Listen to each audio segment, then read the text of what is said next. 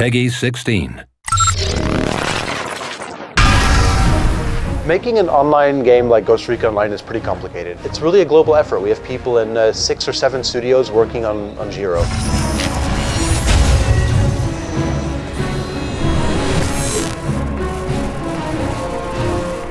I'm Theo Sanders, I'm the janitor. I'm the producer for Ghost Recon Online. It's a game that feels a little bit different from other shooters out there, and I think people pick up on that very quickly when they play. Even here within the team, when we play test, we realize that this kind of dynamic with covers and the pressure and the intensity that creates, the feeling of a front line, is something that's pretty unique. Hi there, I'm Jesse Knapp, lead game designer on Ghost Recon Online. I work with pretty much everybody on the team to try to make sure that Ghost Recon Online really fulfills all of our dreams and can be the game it can be.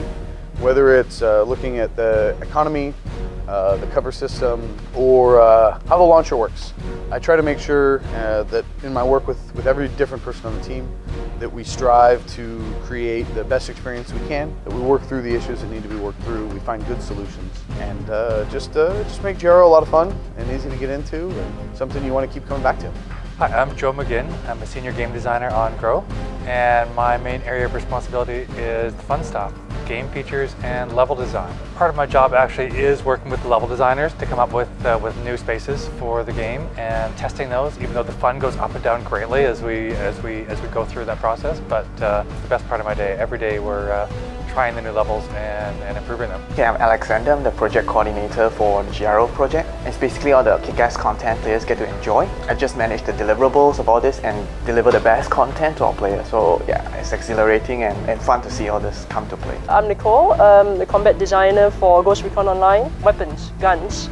If it involves numbers, I probably am involved in one way or another. I basically work on first the weapons in the game. I work on the armor system, the class devices as well. Hi, my name is Wilson. I'm the character artist. My name is Andy. I'm a 2D artist.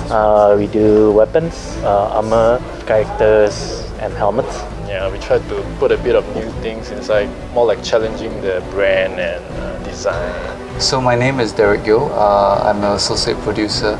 Right now I'm doing a more interesting thing. I'm building the future basically. I'm designing cool features that players will only get to see after our game goes live, and hopefully you guys will be as excited as I am for all these new features coming in soon.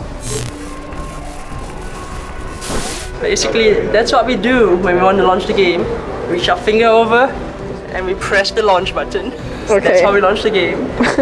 We have this kind of long-standing tradition in the Ghost Recon Online team. When someone leaves on vacation, we somewhat modify their desk. In fact, the desk you're about to see in this video, the person on vacation hasn't seen yet. And we're really looking forward to seeing what happens when he comes back. When people go out of town, we really come together to do terrible things to their desk.